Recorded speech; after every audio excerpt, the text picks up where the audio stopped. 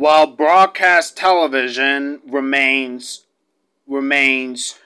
still a pillar among some major networks of broadcast television, like an array of Fox and NBC, ABC, and CBS, as they're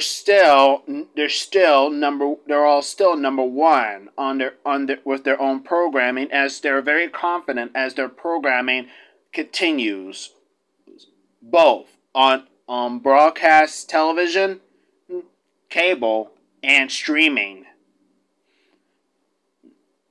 But as of right now, we need to talk about a broadcast television network that has been existed since 2006, the CW. The CW was created through a joint venture forces by CBS Corporation and Time Warner to replace both existing networks which clinged to life only to fall away, the WB and UPN respectively. During 1993 to 2006, when the WB and UPN both launched within 1 week of each other in January 1995, just as the Fox network had started to secure a foothold with American television audiences, the two networks launched to limited fanfare and generally mediocre to poor results. However, 11 and a half seasons subsequent, both were able to air several series that became quite popular, such as Buffy the Vampire Slayer, Star Trek Voyager, The Sentinel, Seventh Heaven, Dawson's Creek, Charmed, Smallville, and America's Next Top Model. Towards the end of their first decade on the air, the WB and UPN were in decline, unable to reach the audience share or have the effect that Fox had gained within its first decade, much less than the big three networks, ABC, CBS, and NBC, respectively. In the 11 years that UPN and the WB were in operation, the two networks lost $2 billion. Chris Craft Industries, Viacom, and Time Warner officials had discussed a possible merger of UPN and the WB as of early September 1995, only 8 months after their respective launches. However, discussions ultimately broke down over issues on how to combine Chris Craft and Tribune Broadcasting Station's interest in a proposal to merge the networks. Since the two companies' stations' portfolios overlapped with only one another in several major markets, by 2003, however, Time Warner became mired in several debt problems.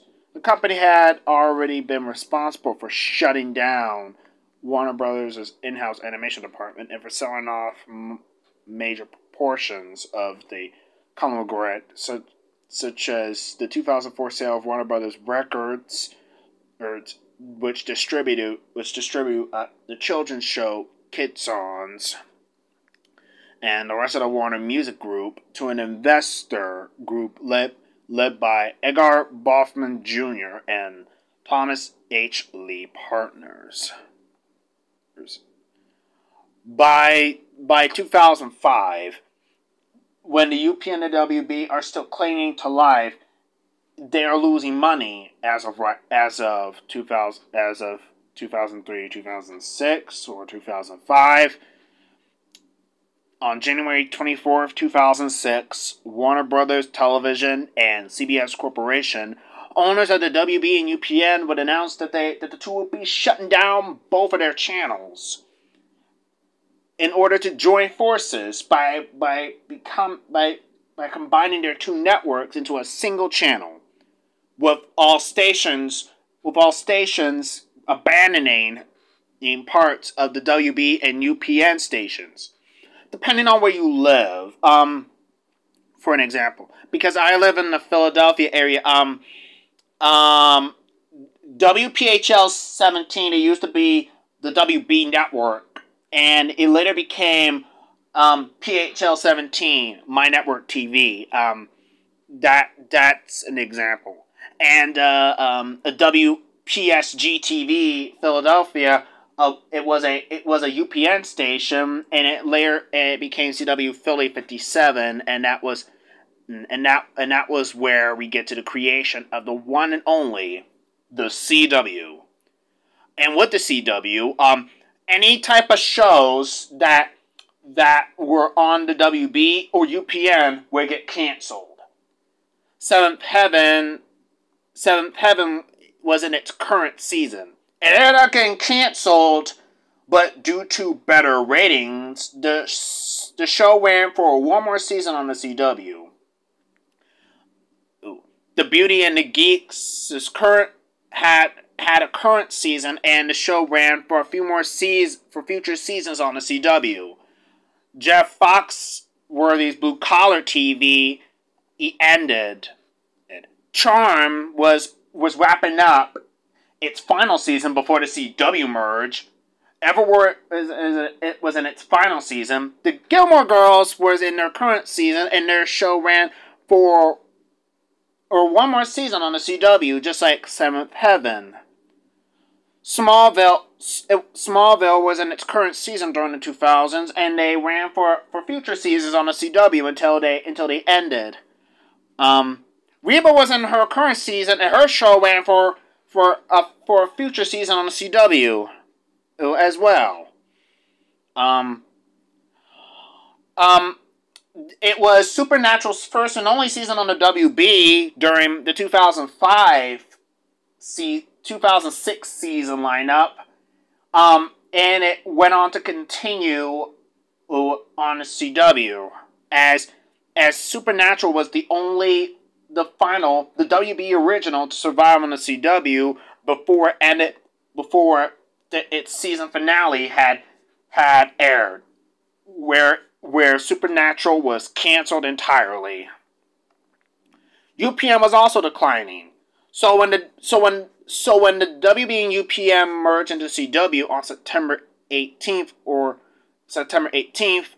it's basically the same channel, but with the WB and UPN shows together. But some people say that it was better when the shows were rivaled by both networks. Here were the shows that were picked to join the CW. From the WB, Seventh Heaven, Beauty and the Geek, The Gilmore Girls, One Tree Hill, Reba, Smallville, Supernatural, and over on UPN's stake, America's Next Top Model, Veronica Mars, Everybody Hates Chris, Girlfriends, All of Us, and WWE SmackDown. Upon the network's launch, the CW chose to use the scheduling model utilized by the WB due to, in part, to the fact that it had more and extensive base programming scheduled than UPN. So, they are going to be continuing using the WB scheduling model utilized that was by the WB by combining. The WB carried 30 hours of programming each week. It carries both children's programming and daytime programming that UPN did not offer. So that's the only thing that the WB's legacy only has.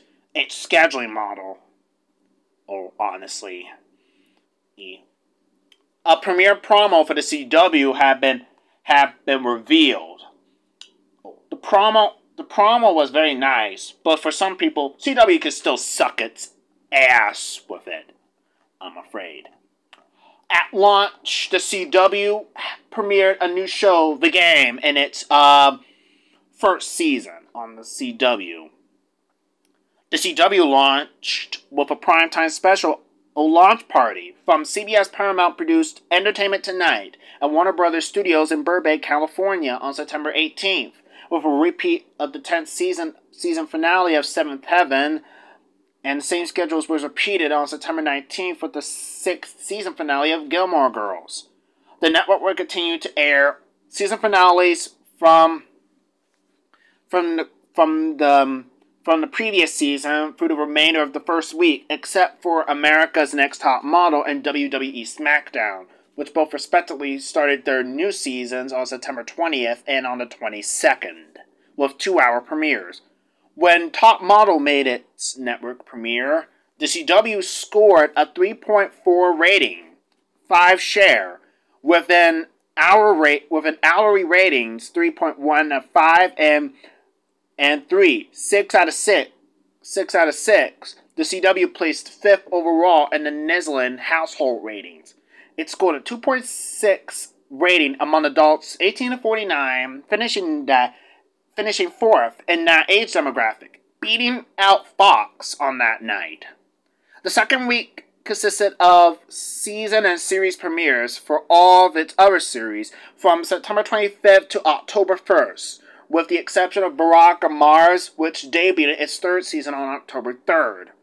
Despite having several of the most popular programs being carried over from the WB and UPN as part of its schedule, the CW, even though it experienced some success with newer programs that launched in subsequent seasons, which became modest hits.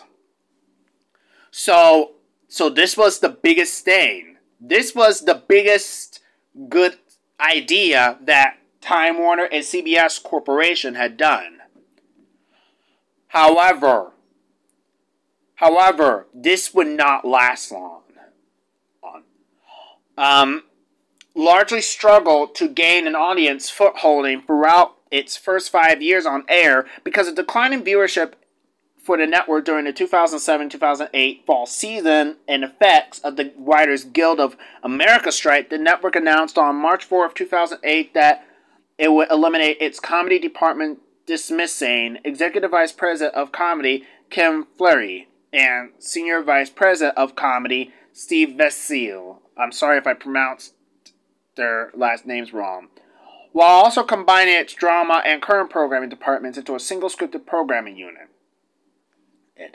The restructuring resulted in a lot of layoffs to 25 to 30 employees. It also included the elimination of the children's programming segment that moved to the CW. Speaking of, if you have not watched my Kids WB history video or Medora Entertainment's video, I'll provide links in the description. On September 23rd, 2006, Kids WB was moved to the CW, as it has nowhere else to go. So September 23rd, 2006, it was Kids WB's first day on the new CW for the 2006-2007 fall lineup. Most shows, part of the WB animated shows would continue to air on the CW while acquired programs would get dropped. Pokemon, especially, along with Yu-Gi-Oh! Due to the fact that higher-ups at Kids WB were not thrilled on where the Pokemon anime were going through and was heading towards to, they decided to drop those shows in favor for their newly animated shows. Let's just say they're emphasizing the WB in Kids WB. That doesn't mean they stopped with the acquired shows. They still had the acquired shows like in their later seasons until its death. Anyway, Kids WB ran its course on the CW until it announced layoffs from the Kids WB unit, as the block was set to get replaced. As on October 2nd, 2007, through a joint decision between Time Warner and CBS Corporation, the CW announced that the existing Kids WB unit would be discontinued due to fierce competition and lack of advertising. And they announced that they would be selling the 5-hour programming slot that the Kids WB unit was airing into 4Kids Entertainment, with 4Kids relaunching it as the new CW 4Kids on May 24th, 2008.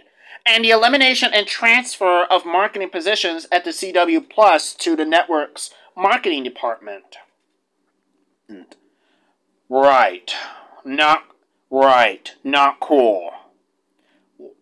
On May 9th, 2008, the CW announced that it would lease its Sunday lineup, then running from 5 to 10 p.m. As a primetime lineup, to production company Media Rights Capital, or MRC, as Sundays have historically been a low-rated night for the network during its first 2 seasons on the air, due to stiff competition from CBS, ABC, and Fox's strong Sunday lineups, and complicated further by NBC's acquisition of Sunday Night Football in September of 2006, shortly before the CW debuted. Really? Seriously? I didn't really? Wow. The CW really struggled a Sunday, low-rated Sunday night on their lineup, really. Due to stiff competition from other networks, including Fox. Wow. Fox especially, because they have their own animation domination unit on their line, featuring The Simpsons, Family Guy, etc. I couldn't believe it. Now, anyway, the move allowed the CW to concentrate on its Monday through Friday primetime night schedule, while giving MRC the right to develop the schedule or programs of its own choosing and reap advertising revenue generated by the lineup. The Sunday series that were scheduled, 2 reality series, For Real and In Harm's Way, and 2 scripted series, romantic dramedy, Valentine, and drama, Easy Money, performed poorly in the ratings, only averaging 1.4 million viewers, prompting the CW to scrap its agreement with MRC and program Sunday nights on its own starting in November 2008, with no first-run programming available to run on Sundays as a backup. The network added reruns of the Drew Carey Show and Jericho of all shows, and movies to replace the MRC-produced programs. One of the shows carried over to the network from UPN, WWE SmackDown, ended its run on the CW after September 26, 2008, due to negotiations ending between WWE and the CW network on renewing the program. The CW will re-air WWE, but only on Saturday mornings for a new children's programming unit by 2012, which we'll get to it in a moment, and when we get to the children's programming part.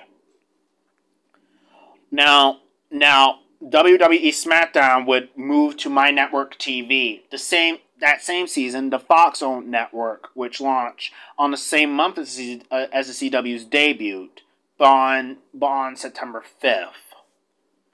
The CW struggled in the Nizlin ratings from its inception, primarily placing 5th in all of its results tabulated by Nizlin, total audience viewership and demographic ratings. On several occasions, the network would be outrated by Spanish language network Univision, which led to the speculation within the industry, including on May 16, 2008, article in the Wall Street Journal that CBS and Time Warner, or both companies, might abandon Avenger if ratings did not improve.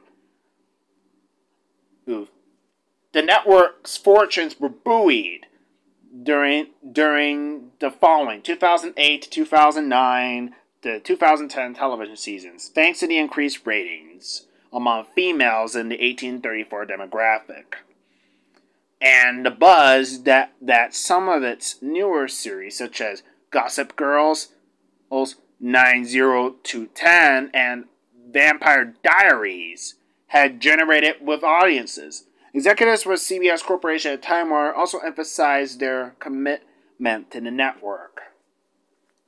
In 2009, the CW announced that it would give 5 hours of the network time on Sundays back to its affiliated stations that fall, effectively becoming an overnight-only network in prime time. In addition, the CW Daytime AIM, which formerly known as WB, Daytime WB, and the CW for Kids blocks, the latter block, airing on Saturday mornings, will remain the only weekend programming supplied by the network.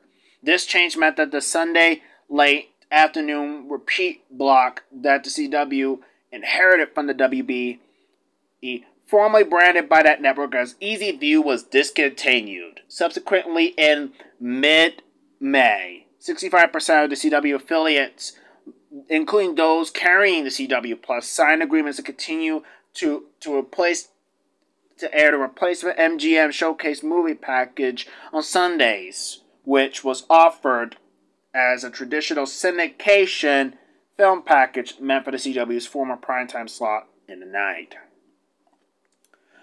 The 2010s would see the CW's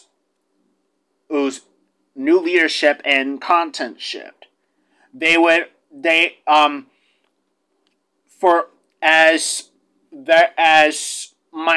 Mark Perowitz was appointed by the network to succeed original president of entertainment Don Ostroff, Mark Perowitz was made the network's first president and assumed broader responsibilities in the CW's business operations than Ostroff had.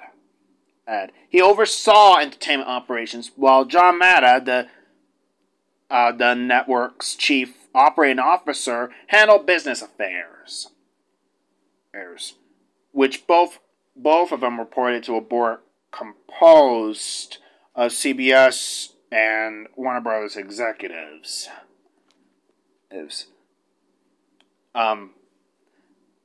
Matter began reporting to Perowitz. As a result of the latter's appointment as network president, Perowitz revealed that the core audience demographic of the network would not change for the CW would attempt to lure new viewers. Perowitz began looking to bring in comedies back to the CW after Ostroff had publicly declared that the difficulty of developing comedies for its target demographic was the main reason why the removal of the network throughout the 2008-2009 season, with Everyone Hates Chris and The Game, a spin-off of Girlfriends, being the last comedies to get canceled. The network also ordered more episodes of its original series and ran them conclusively starting in September 12th through the first week of December without repeats and no reruns. In 2012, Perowitz no longer referred to the target audience of the CW as women 18 to 34, but rather it would be just an 18 to 34 adult network. Although the network was still not profitable, it became a non-profit network. CBS and Warner Brothers were very successful in selling their CW shows overseas in 2011. And a $1 billion deal with streaming service Netflix became another way to sell CW shows. The introduction of action-adventure superhero series Arrow, based on the DC Comics Green Arrow, received favorable reviews from critics and became a hit with audiences as it premiered. Not only Arrow premiered to bring in highest viewership in the network's history, the third highest overall as of 2015, behind the series premieres of The Vampire Diaries and The Flash. But it also gave the network its strongest performance in the demographic of males. Since Smallville ended its run in May 2011, the network also found success with its summer programming in 2013 with the revival of the US version of the improv comedy series Whose Line Is It Anyway? Which is my favorite show, which later became a year-round staple of the network's schedule. Arrow continued to perform strongly, leading to a spin-off with The Flash, which surpassed The Vampire Diaries as the highest premiere highest rated premiere in the network's history and became the most watched show. Jane the Virgin earned some of the highest critical praise of any series during the 2014-2015 season and became the first ever CW original ever to be nominated and won a Golden Globe Award, with lead actress Gina Rodriguez winning the Golden Globe for Best Actress, Television Series, Musical, or Comedy. Other CW shows like The Flash, The 100, and Nicktoons will also go on to be nominated for Primetime Emmy Awards. Several shows from 2011 to 2019 being nominated for categories in the Teen Choice Awards and Saturn Awards and others. Overall, the network ended the 2014-2015 posting its highest average total viewership in a single television season since 2007 to 2008, with 2.15 million viewers, a 12% increase in total viewership year to year. The CW also posted its highest seasonal demographic ratings among males ages 18 to 49, with a 0.8 share. Expanding on the success of the network's Arrowverse franchise, DC Legends of Tomorrow premiered to high ratings of the network and became the most watched show on the network's Thursday night block in 2 years. During the 2015 to the 2016 season saw Crazy Ex-Girlfriend become one of the most critically acclaimed shows of the season and the second show on the network to be nominated for and win a Golden Globe Award, with actress Rachel Bloom winning a Golden Globe Award for Best Actress. However, the CW would see a lot of expanding of their viewership up until by mid to the 2010s and up all the way into the 2020s, with the network's Arrowverse expanding again, with Supergirl being moved to the network from CBS for its second season. The debut of Archie Comics, based on Riverdale, signaled the network's foray into mining their parent studio's library of IP to create new television series based on recognizable properties. This led to another DC Comics series, Black Lightning, and a rebooted Dynasty. While it met with poor ratings, Dynasty proved lucrative thanks to the Netflix output and international syndication, which earned CBS Studios millions of dollars per episode. Selling CW series like Dynasty to Netflix and overseas marketing was so profitable for Warner Brothers and CBS that the network almost stopped canceling shows and expanded its broadcast schedule. On February 14, 2018, the CW announced that it will launch a 2-hour primetime block on Sunday nights, beginning in the fourth quarter of 2018. It later added a third hour in October 2023, returning the network to Sundays for the first time since the lease to Media Rights Capital ended in 2009. As well as expanding the CW's primetime slate from 10 hours to a week to 12. Discussions with CBS and Warner Brothers about the expansion began as early as July 2017, giving their approval to that move that December, with the networks reaching clearance deals with key affiliate partners in early 2018. However, unfortunately, by 2018, on June 12th of that year, AT&T received antitrust approval to acquire Warner Brothers' parent company, Time Warner, with the acquisition closing 2 days later. Time Warner was renamed Warner Media, and AT&T became co-owner of the CW with CBS. The CW debuted reboots of Charmed, Roswell, and original spin-off Legacies during the 2018 to 2019 season. Despite modest ratings, their renewals, along with the renewal of their entire 2018 to 2019 lineup, add some of those shows already,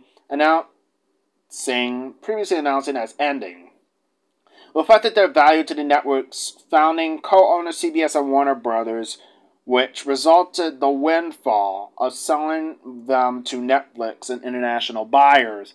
The strategy continued with the 2019-2020 season debuts of the new Arrowverse series Batwoman, Riverdale spinoff Katie Keene, and Nancy Drew. On August 13th, 2019, CBS and Viacom announced their intention to remerge, but the combined company to be renamed Viacom CBS.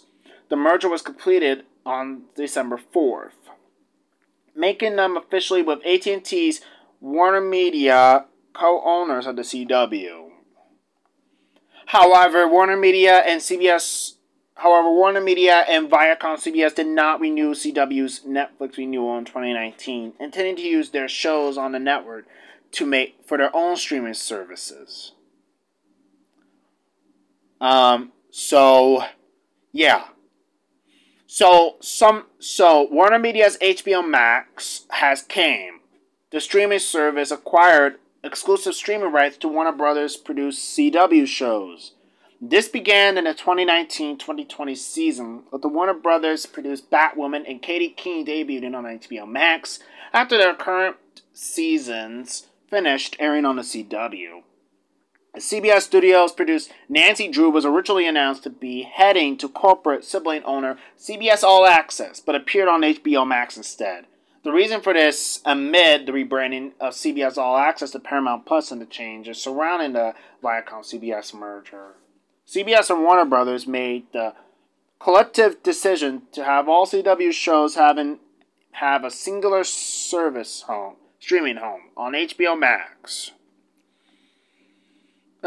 Beyond their streaming home of CW programming, HBO Max shares a co-ownership connection with the network, which allows for programming partnerships.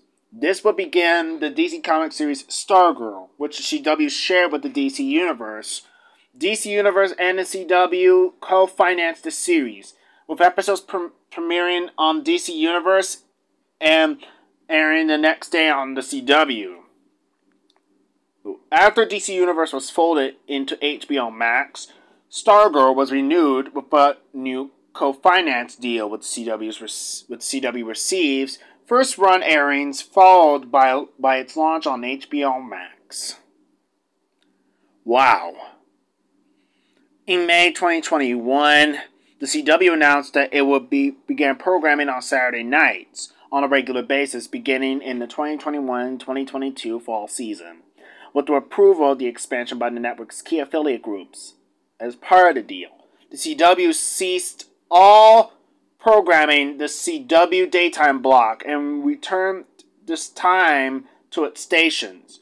So where ultimately the CBS Warner Brothers, aka the CW daytime, which used to be the Kids WB Afternoon Show, which at the time was renamed Daytime WB, then the Daytime CW block was discontinued. The time was given back to its stations. With the additions of Saturday nights, the CW has programming on every night of the week for the first time in the network's history, becoming the 6th American English language commercial broadcast network ever, and the first since Fox to have offered primetime content on a nightly basis. However, all these good stuff will have to come to an end, and it will not last long, as in 2022, on January 5th of that year, the Wall Street Journal reported that Warner Media and CBS Corporation with Viacom CBS were exploring a possible sale. A possible sale of either as a majority stake or all the CW. And that Nexstar Media Group, which became the CW's largest affiliate group when it acquired former WB network co-owner Tribune Broadcasting in 2019, which considered a leading bidder. The network president and CEO Mark Perowitz confirmed talks of potential sale, but added it was too early to speculate what might happen. Nexstar CEO Perry Sook in spring 2022 did not confirm the rumored buyout. But 3 months later, 3 months before Nexstar made their official purchase, the CW canceled 10 shows. 4,400 and Naomi. And longtime fixtures: Batwoman, Charmed Reboot, Dynasty, In the Dark, Legends of Tomorrow, Roswell, New Mexico, and Legacies. More shows were canceled or given final season orders in the following months, including Nancy Drew, Stargirl, The Flash, and Riverdale. And guess what? This also means the potential of the Judge shows. In late June, the Wall Street Journal indicated a purchase of the CW by Nexstar was closed. And on August 15th, Nexstar confirmed it had entered in a definitive agreement to acquire a 75% majority stake in the network. 25% will be shared by Paramount Global, and Warner Bros. Discovery would remain the, 12.5% of all stake interests. Wow. Wow. Not cool. Anyway. Though there are no monetary terms were announced, Nexstar reportedly would not pay any cash or stock up front, and would absorb approximately $100 million of network debt. The Hollywood Reporter stated that Nexstar has retained $54 million based on its cash on hand, accounts receivable, accounts payable, and other liabilities. So that means with CW under Nexstar, it wouldn't be taken long, as we were about to see something completely different. Practically, during the 2023 broadcast season, as of last year, all CWs, any station that are occupied on the CW are going to be renamed, or are going to be moving to, or are going to be independent from now on. Okay, let's talk about the affiliates. So, during the 2023-2024 fall season, it was announced that any CW stations that are currently occupied by the CW network itself are going to be either independent or move to My Network TV stations, respectively. And this happened in my area, depends on where you live. So, CW affiliate. So, my CW affiliate, CW Philly 57, became Philly 57 for the first time since 1995. As the CW network would go to PHL 17. So that means the CW in my area wouldn't be completely dead, as it will be moving to WPHL 17, officially marketed as CW 17. Wow. So it is the belief that all CW stations became independent or moved to My Network stations, or something.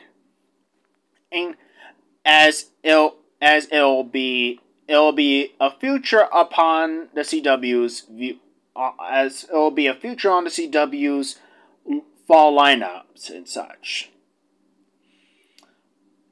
Okay, let's talk about more TV cancellations. So anyway, any type of show that are currently in their seasons have all announced are all going to get canceled.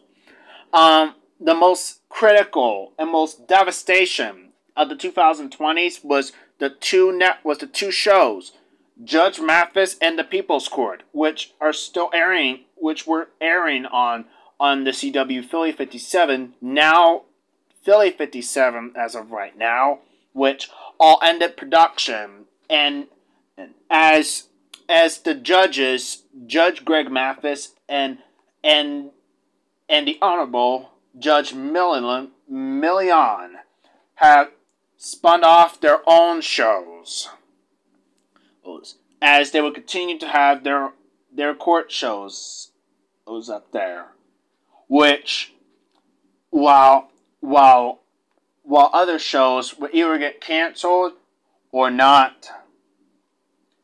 In any case, this is a big one, anyways.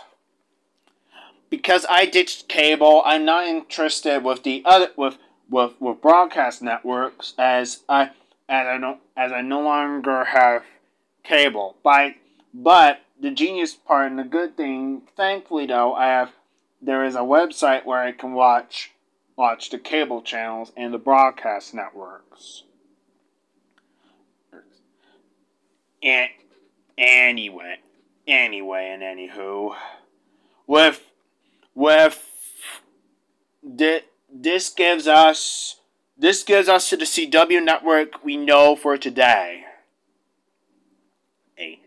However, revealing from after receiving a post from Adrian the Amazing Guy 2005 that he told everyone that the CW logo has changed into a new one. So if you guys seen the CW logo from 2006 to January 14th of this year, it is now rebranded. Now the logo the logo font is a little bigger than the last one. And no surprise. No surprise. Honestly, it's not that bad though. However, they removed the which was inside the C. Wow. What a seriously right now? That was seriously that was a big loss anyway. But anyway, with the CW still clinging on to this very day, I think things are fine for the CW network itself. Now let's talk about the children's programming that the CW had in its existence run. Starting with the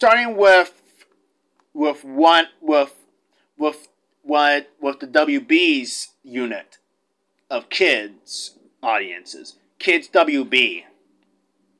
On September 23rd, 2006, the Kids WB Children's Unit, which originated from the WB in September of 1995 and continued to be produced by Warner Brothers, was carried over to CW as part of its inaugural and programming lineup. Although the network on which it originated ceased operations the week before the Kids WB branding was retained for the block.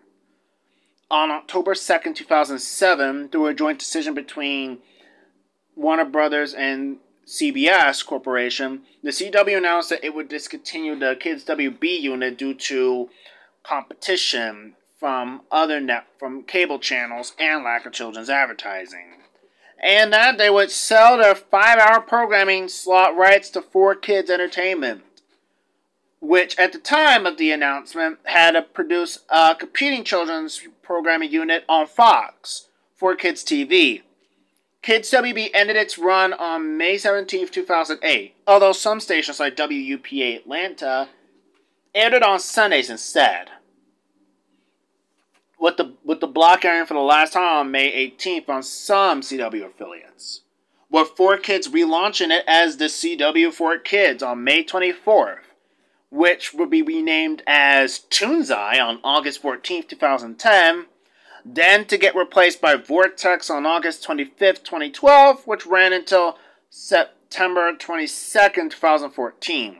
The CW's current children's programming block being One Magnificent Morning, owned by Hearst Media Production Group, originally Litton Entertainment, a block filled with educational programming.